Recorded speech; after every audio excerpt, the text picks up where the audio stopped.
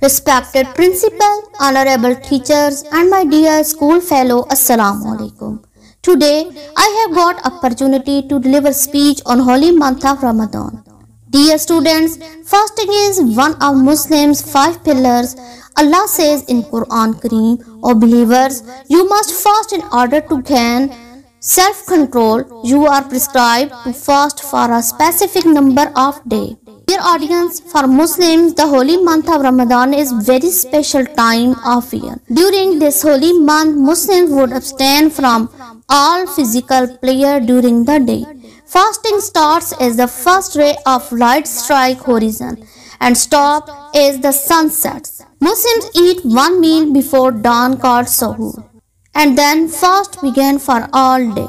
Muslims break their fast with a short meal known as iftar around sunset. When the sun sets, this must be done as quickly as possible. Dear students, people are busy praying during this holy month.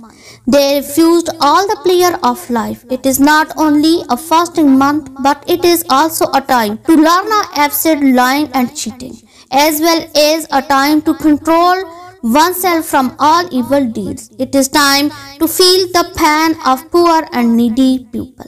It is time to good deeds. So let us we promise with ourselves to do good deeds to help poor and needy people through this month. Thanks.